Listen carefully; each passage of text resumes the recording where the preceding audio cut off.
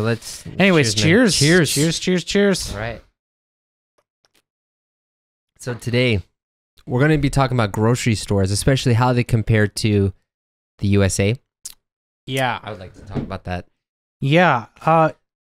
So I think I wanna take charge. Go for it. And just jump right into the subject. So one thing that I notice about grocery stores, and it's a big difference between the grocery stores here and grocery stores in America, is American grocery stores are one-stop shops. Yeah. And what I mean by that is you think of like the big chain stores. Yeah. So like when I think of that, I think of you guys have Safeway back in the East Coast, right? No, we don't. Is that all Safeway West is a Coast? Western Coast thing. I know. I didn't know about Safeway until... Oh my God. Kroger's? Kroger is Midwest. Okay. We don't have Kroger's in Boston. You might as well just live in different countries. Yeah, I know. Basically.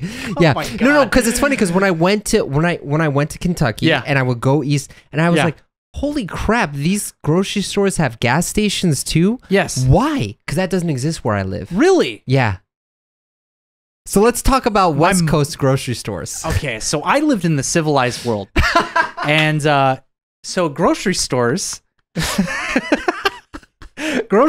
back in Seattle. In the civilized world. Yes, in the civilized world, the good part of the US. Okay. I'm just joking, man. No, I know. There's some cool things about Boston A couple or whatever things. backwoods rural area you're from. Just get on with it, man. Yeah, so when you go to a grocery store, there'll be like you mentioned, a gas station. That's a real big thing. Like pretty much every major grocery store will have a gas station on it.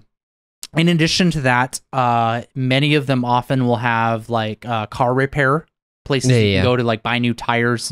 And they will have kind of smaller shopping areas that once you go inside, you can buy like clothes and house supplies and stuff. So it's not specifically a grocery store. It's kind of like an all-in-one just shopping area. They also have pharmacies, right? Yes. In there too, right? They almost always have pharmacies. Yeah. That's another big thing.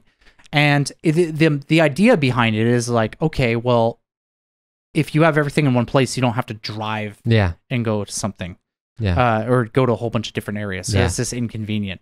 But that's not the case here in Japan. A grocery store here is a grocery store. You go there to get food. And that's it. That's all that's there. So it's a real big difference. Yeah, it's funny. Even when I would go to Niigata, right? It would still be very much just like that. It's just the food, maybe some like kitchen utensils or like everyday items, but it's not like on the stage of like to the level of Fred Meyer or Safeway or Kroger. Like I was just amazed when I went to like my first Fred Meyer. Like I had to I remember going to Fred Meyer in Redmond, Washington. And it was giant. It was like IKEA.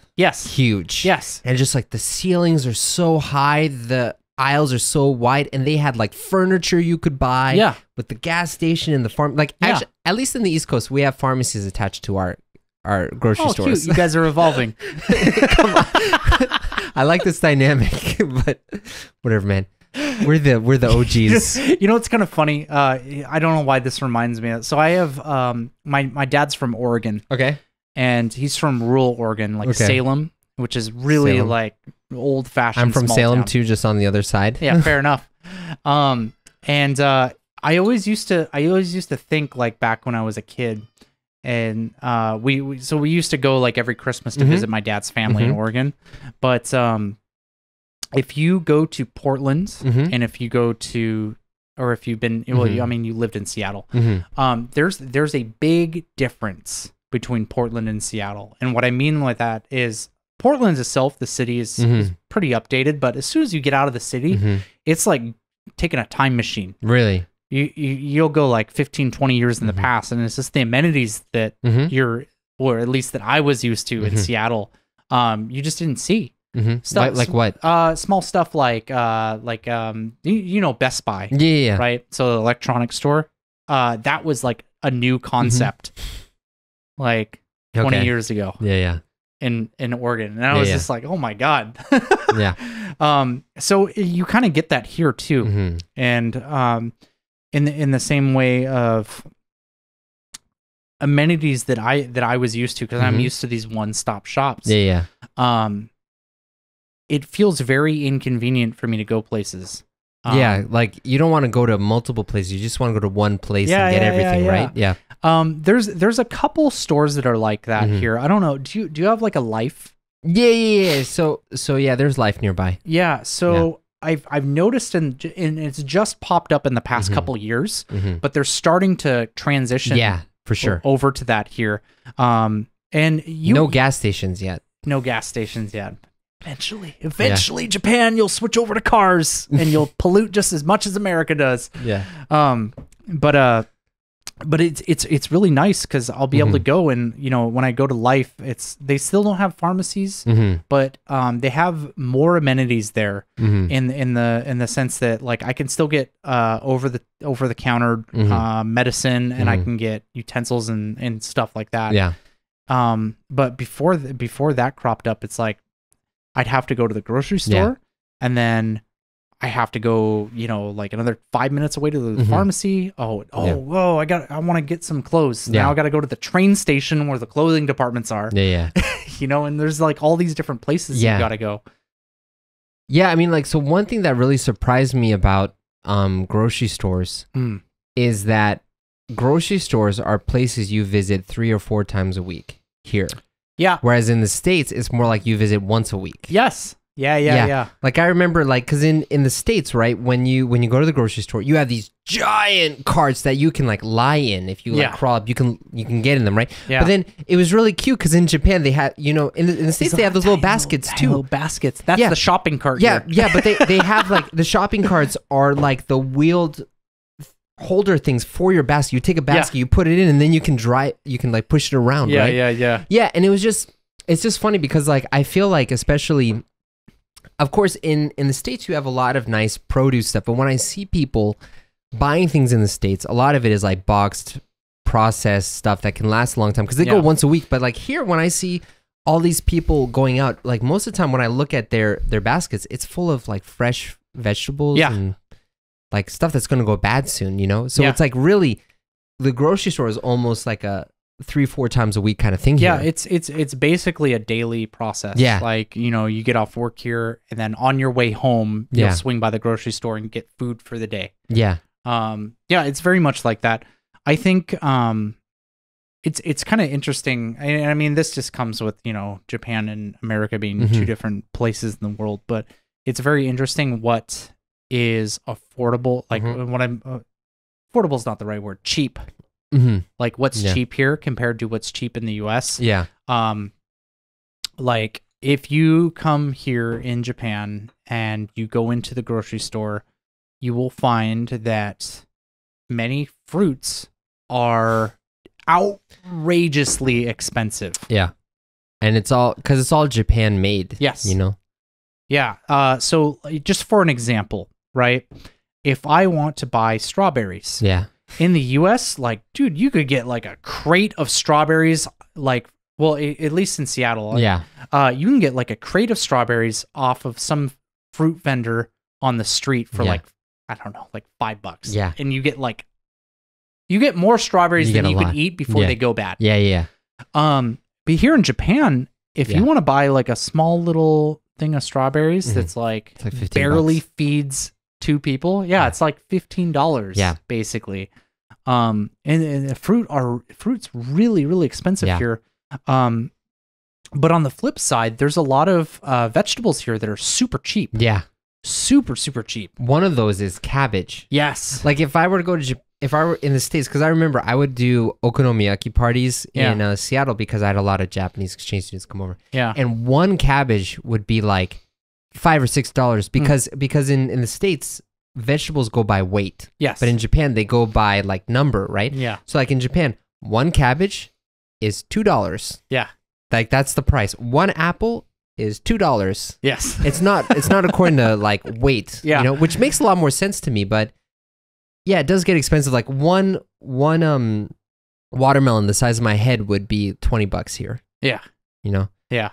But I do have to say one thing that's really interesting for me though is even in supermarkets, I feel like people take a lot more pride in the produce because they will tell you where in Japan it was made. Yeah. And like one thing that's also very interesting is I noticed this actually more when I went to supermarkets in Niigata when I was visiting Natsumi's parents. Niigata is famous for growing vegetables, right? Well, mainly rice. Oh, mainly rice. But when I would look at, like, for example, grapes, which are super expensive here. Yeah. So they would have like different types of grapes, but they had like a sweetness level that was like oh, really? Like they'll say the sweetness level is 5 out of 10 or 7 out of 10, but it's like it's a specific like chemical measurement system that they use to show you how sweet these are. And of course, the sweeter they are, the more expensive they are. Oh, interesting. But it's just like I would never see that. Yeah. I don't think anyone would care. Like, yeah, I've never been at the grocery store in the US and been like, "Oh my God, this is Nebraskan grown corn." Yeah. This is the good stuff. Yeah, it's like if your potatoes are made from Idaho or if they're made from somewhere else, it doesn't matter. They're potatoes, right? Yeah. But here, even so, it's like I also noticed that with the meat too. Yes. It's like when you look at the meat. I have seen that. Yeah. Yeah. So it's funny because it always says, like, I went and I got some beef, right? And they had beef from Australia. And it's funny, on the label that the supermarket prints out, it'll say in big letters, it's Japanese, it's Australian, yes. It's American. And then if it's Japanese, they'll tell you what prefecture it comes from. So I am very strict about dairy products. Okay. I always get my dairy products from Hokkaido areas. Okay. Because Hokkaido is famous for like cheese and butter and milk and stuff.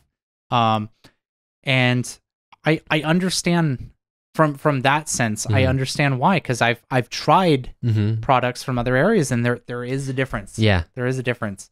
So I'm sure it's the same with like the vegetables and everything too. It's like, you have your prefecture and it's famous for growing this, and turns out they're pretty good at doing that. Yeah. Yeah.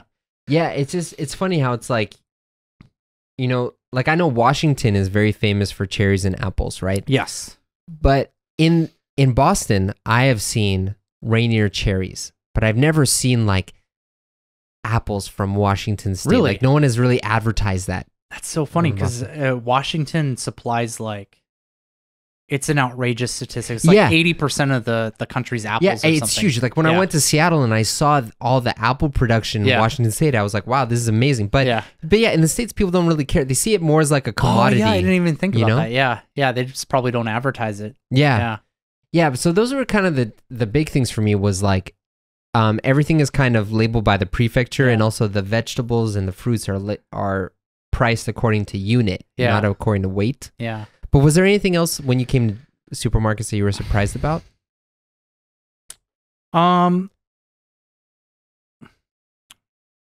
think I mean it's okay, so we kind of talked about the fact that that supermarkets are kind of designed to be used on a more daily basis, and then American supermarkets are designed kind of like a weekly thing, and American restaurants have prepared American supermarkets. I keep saying restaurants. I'm a little drunk now. It's okay. American supermarkets have prepared meals, but not at the extent that Japanese markets do. You can get the prepared bento meals. Yeah, right. And Japan is like really, really refined when it comes to bento. Yeah. Like if you go to the bento section on any supermarket here, it is a pretty sizable chunk of the supermarket that's dedicated to this area. And there is a huge variety of stuff that you can get. Yeah. You can get all vegetarian, you can get rice, no rice, you can get meat, you can get fish, you can get all these different types of bento. Yeah, and they're pretty good. Yeah, they are pretty good. Because when I think of going to an American supermarket and getting a prepared meal, it's kind of garbage. It is pretty garbage. Everyone knows it is. Yeah, you're going there for convenience. Yeah, right. And our video just got cut out, and we were just playing with my son for about 5 minutes. Yep, it's great. It was a good time. So we were talking about supermarkets, but do you remember what we were talking about? Yeah, I don't remember either. So So I asked my wife about things that she was interested, things that surprised her about American supermarkets, And one thing that I forgot to mention that is really true is just the variety of cereals. Oh man, cereal is a very serious business in America. Yeah, big time. I think most Americans eat cereal for breakfast every day. Yeah. And like, man, if you get a chance to go to, I mean, obviously you're American, but I mean, people listening to this, if you get a chance to visit the US and go into a supermarket, even if it's just a local market, you go down the cereal aisle and it is an entire aisle dedicated to cereal. Yeah. It's like oatmeal is on one side, cereal is on the other side. There's literally 100 kinds. Yeah, and it's crazy, and it's you compare that to here in Japan, and you go to a supermarket here in Japan, and it's like usually like a small little section of an aisle. Yeah, is the cereal. There's like section. 5 kinds of cereal, granola or whatever. Yeah, it's like granola, some kid's sugar brand, and I don't know, Frosted Flakes.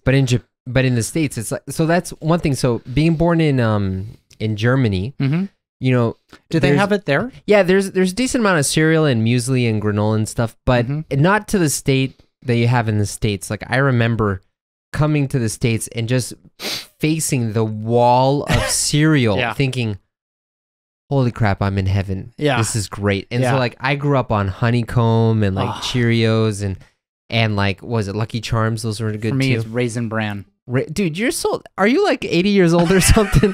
I love Raisin Bran. Don't make fun of me for it. Don't worry. I like grape nuts. Honey Bunches of Oats. Honey Bunches of Oats. Those are so good. Man. I wish they had those here because I get those whenever I go to the States. Yeah. But yeah, it's funny because it's like when I remember when I was like 8 or 9 and I moved here. I mean, not here. I moved to the States. Yeah. I would get Reese's Puff cereals, Honeycombs. You make fun of me for being 80 years old. What are you, 7? No. But Reese's Puffs are chocolate and peanut butter, dude. That's my God. Amazing. It's built for like kindergarten. Yeah. And then what was it? And I remember seeing on the TV they had Cookie Crisp, which were like mini cookies that they would have. And my mom was like, "No, that's a step too far. You can't do that." See, for me, when it came to sugar cereals, I was all about Captain Crunch. Oh, Captain Crunch is really loved good. Captain Crunch, but it destroyed the inside of your mouth. Yeah, right. It's like, hey, I just imagine the developers for Captain Crunch. It's like, we used to sell sandpaper, and now we're in the cereal industry. How can we make that transition without going away from something we're accustomed to? Yeah. And then Captain Crunch was made. Yeah. But it's funny because it's like, when a lot of people think about not traditional, but like a modern day, everyday Japanese breakfast. Yeah. Like it's actually just a slice of toast, really thick toast, right? Yeah. But in the States, it's cereal or oatmeal, right? Yeah. So it's, of course, like in the States where everyone has cereal for breakfast, that's huge, but you don't really have that here. Yeah. Very much. Yeah, toast is definitely, and I think it's reflected, or that change has reflected Japan's bread industry. Yeah. Because like, I mean, if you go to an American supermarket, they've got like a lot of different brands of bread. Yeah. Yeah, you have like a whole wall. It's a whole wall, right? But if you go to a supermarket here, they have a similar thing, but instead of different brands, it's like different kinds of bread. Yeah. And the bread industry here is very serious. Yeah. Like there is some like really, really high quality breads that you can buy here. And it's really good actually. Like, man, I love something that I don't understand. Cause I never saw it in American supermarkets. They have those really thick sliced toast. Yeah, they have the really... I'm a native English speaker, I promise. It's okay. They have the really thick cut the thick cut bread. And it's so good, man. You pop that, I mean, a lot of the time it doesn't even fit in a toaster, so you got to put it in the oven. Yeah. Oh, man, you cook that and put some butter on it. Yeah, it's funny because it's like in the States, right? You'll have lines and lines and lines and lines and lines of these like sliced bread brands that have whole wheat, white, or maybe mixed with raisins or some stuff like that, right? But in Japan, a lot of the shokupan, the toast, is like really thick and you couldn't fit it in a traditional toaster. Yeah. And I remember coming to Japan, the first thing I thought when I saw breakfast was, why is the bread so thick? but I understand why, because it just tastes so much better now. It's so much better. It's so much better. And it is very filling, so I understand why. Well, we've talked about this. You talked about how crazy you think it is. You're always hungry after eating. Dude, it's just, for me, it's like empty carbs. I like having eggs and meat, and then I feel full. But yeah, I've got a bit of routine. So every time I have breakfast, I eat 2 boiled eggs. Okay. And this I'll tell you, I have 2 routines. I have weekend routine and I have work routine. Okay. My work routine, and I kid you not, every single day, I have 2 hard-boiled eggs, a coffee, and a black chocolate bar. Black chocolate bar, like the darkest chocolate that I can get. Wow. And usually it's like categorized. It just says black chocolate. Okay. And so I have the 2 hard-boiled eggs, and then I have my dark chocolate bar and my coffee, and that's my routine. And then my weekend routine is the typical modern Japanese slice of toast and a coffee. Okay. God, I love that so much. Yeah, it's funny because, like, for me, when I think about what I eat for breakfast, so I guess this started because when I first came to Japan, I had $10,000 saved up, and I was like, what, a 22-year-old me, I have $10,000 saved up. Whoa, I'm rich. This is I was great. Gonna say, man, I came here with like $4,000. I was like, I can't even imagine 10. I know, as a kid, because I also got a scholarship that paid for my basic living expenses for the whole year. Like that was when I knew. I actually applied to come to Japan 4 times and was rejected 3 times. Really? And then the last time I got this huge scholarship. Yeah. And that's when I realized that was the time to go. And it was good because I met my future wife there, Yeah, that's great. But yeah, so I partied like crazy. I got a house, I got an apartment, and that 10,000 became 3,000 in 1 month. Yeah, I mean, I believe it. Yeah. Yeah, so then I was like, holy crap, I need to work now, and I don't have very much money. So I tried to get the cheapest thing I could. So what I ended up doing was I ended up having like a bowl of rice with some natto, some shredded cabbage, and a small block of tofu. Like that was my morning breakfast and a fried egg every morning. And still today, when I want to really get into it, that's what I eat in the mornings. But my wife also likes toast, so sometimes I'll just eat the toast that's left over, Yeah, for it's kind of funny. Yeah. I think you mentioned rice, and I feel like I'm obligated to talk about this subject because Japan's very serious when it comes to rice. Yeah. So if you go to the rice section here in the supermarkets, they will tell you, not only will they tell you which prefecture are, but maybe this is just me kind of adding my own story to this. So maybe I'm a little exaggerating, but I feel like they really make an emphasis for highlighting rice that's not grown in Japan. Yeah. Like there's like a really big, like, this is not Japanese rice and this is Japanese rice. Yeah. You know what I mean? Big time. Yeah. And there's kind of a really heavy bias here where it's like a lot of Japanese people I know, they will not eat non-Japanese rice. Yeah. Well, I mean, so it's funny because like within even Japanese rice, there are different brands. So like in Niigata is famous for its rice, right? So that's where koshihikari comes from, which is like the big rice. Yeah. The rice for Akita is komachi, I think, or something like that. And yeah, if you get Japan-made rice, it's actually pretty expensive. Like way more expensive than the state California rice. Oh God, way more. Yeah. And you know what's funny? For like this like nibui nambanjin, like for me, like this dull barbarian that I am, like I don't really care about the rice. So like I could eat American rice, is no problem. But now Natsumi's parents and grandparents own a rice field. Oh. And every year, like since marrying Natsumi, I haven't had to pay for rice at all. They send it to us in big bags. Really? Yeah. Oh, okay. You're a little full. Yeah, still. yeah. I just filled up recently. Yeah. But it's amazing. So I'm getting this rice that would normally be like $50-$60 for free. You're spoiled, man. Dude, yeah. And so when I go back to the States and I have rice, I can taste the difference now. What is this garbage? This white cardboard. It's so sad.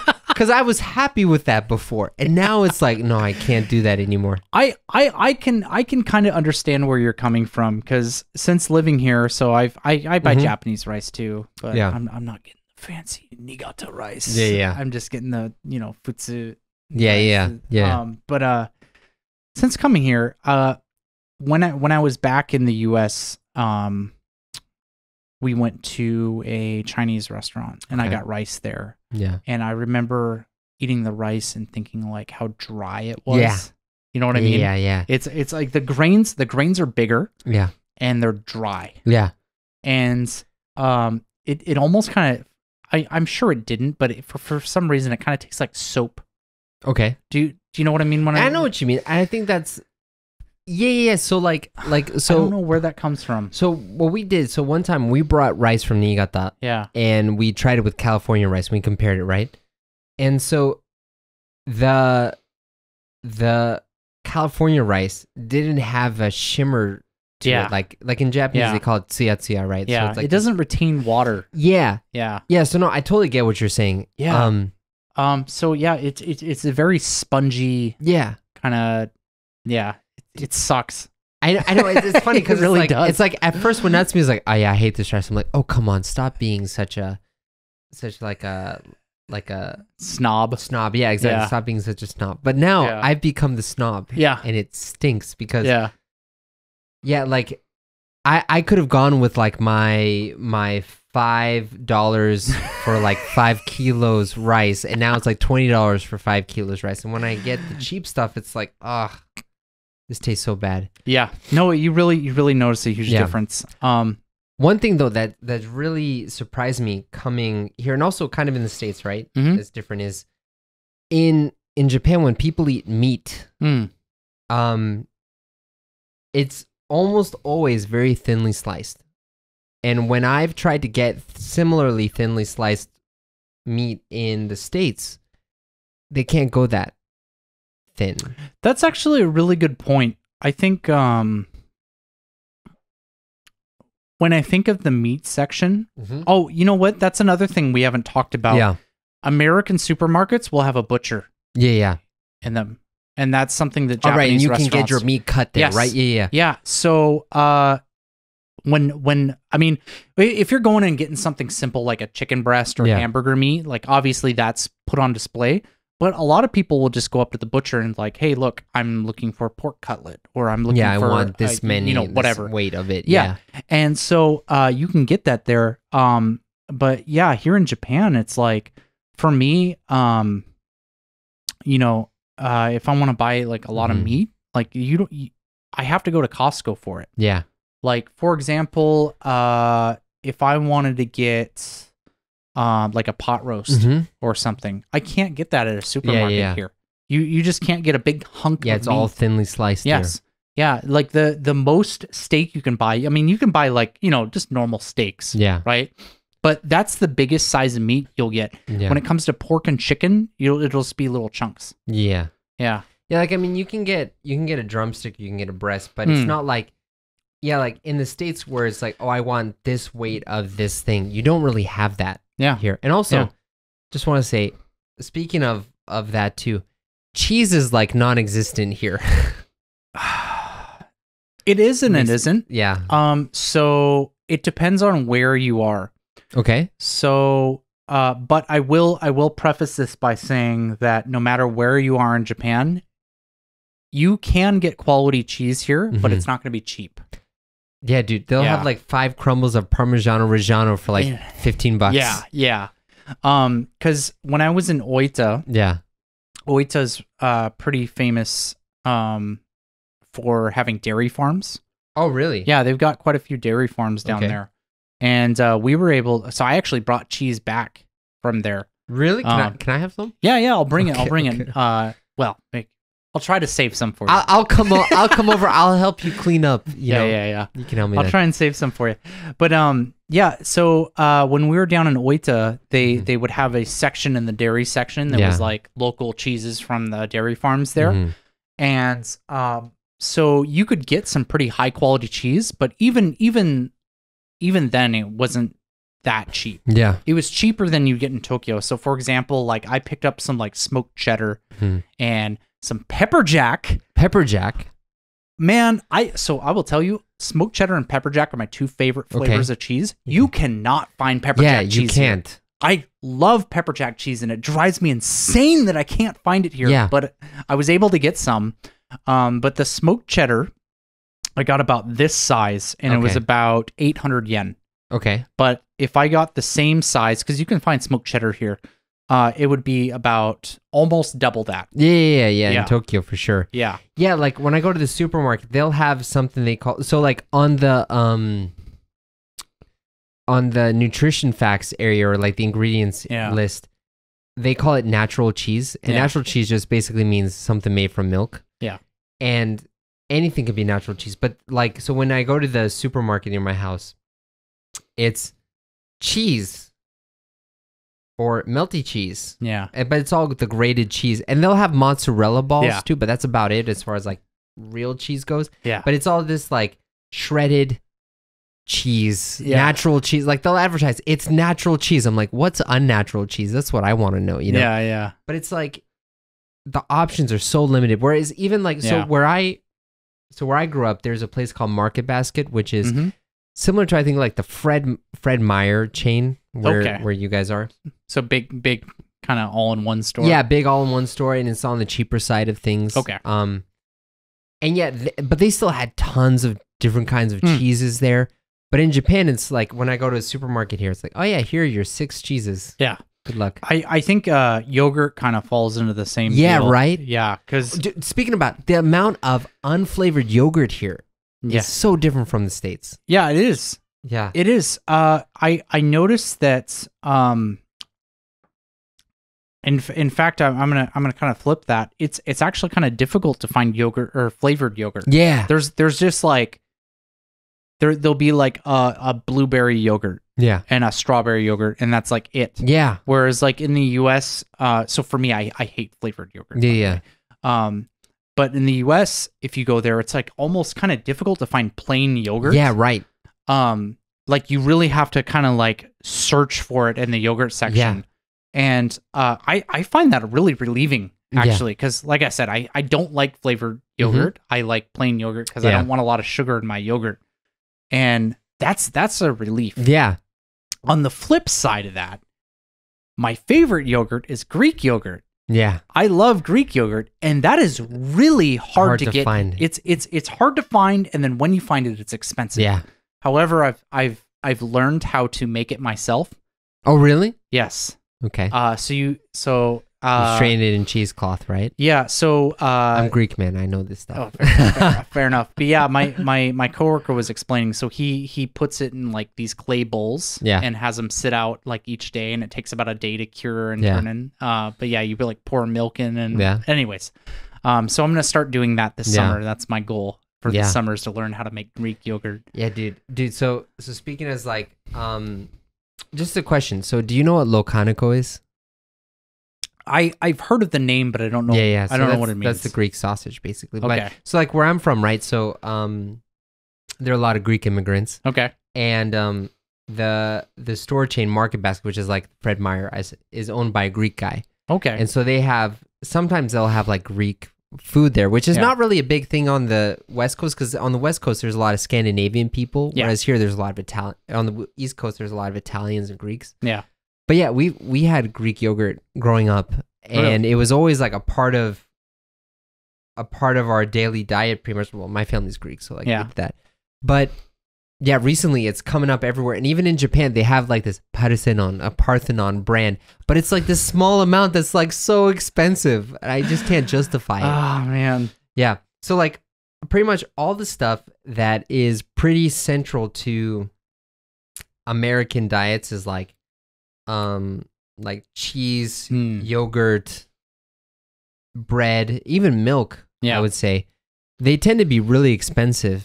Here, like even in Japan, like it's actually hard to find low fat milk. Like I feel like in the States the standard is 1% or 2% milk. Yeah, I'm glad that you brought that up, because I don't see I don't see any differentiating labels when it comes to milk. Like there just isn't a thing of like 1%, 2% milk here. It's like you have whole milk and it'll be like non-fat milk. Yeah. And then you get like soy milk and almond milk. That's your options here. Yeah. But in the States, it's like you'll have this giant 2-liter jug. And depending on the color, you'll know if it's whole milk or 1% or 2% or skim milk, you know? Yeah. But dude, I got to tell you, I always drank 1% milk growing up, but coming to Japan and trying whole milk, I can't go back. No, you can't. I'm not a milk drinker. Okay. I grew up liking milk, but for some reason, when I became a teenager, I can't stand it. And I'm actually lactose intolerant too, so that's probably partly to do with it. But when I drink milk, I can't drink anything other than whole milk. Yeah, it's so watery. It tastes like white water.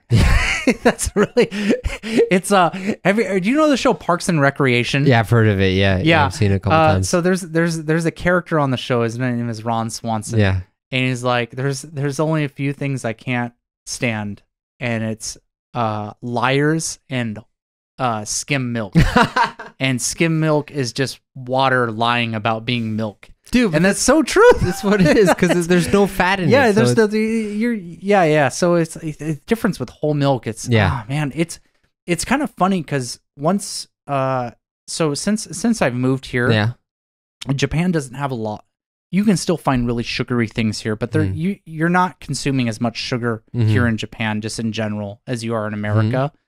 And so you kind of, if you make an effort to it, you get desensitized to sweet things. Yeah. And man, I'll tell you, when you drink whole milk and you're kind of desensitized to sweet things, it kind of tastes like a milkshake. Dude, it's so good. It's really sweet. Yeah, I mean, I totally get that. Like when I went from 1% milk and I had whole milk here for the first time, I was thinking, what the heck have I been drinking all these years? Like, it's not even, this is like a dessert kind of thing. Yeah. But it's funny because it's like, you know, Japan's known for being really healthy, but also at the same time, people advertise things having a lot of butter or things having a lot of cheese, or, you know? Well, you know my opinion on that. I think butter and fat is very, very healthy. Yeah. Yeah. As long as you're not eating a lot of sugar. Yeah. That's the big thing.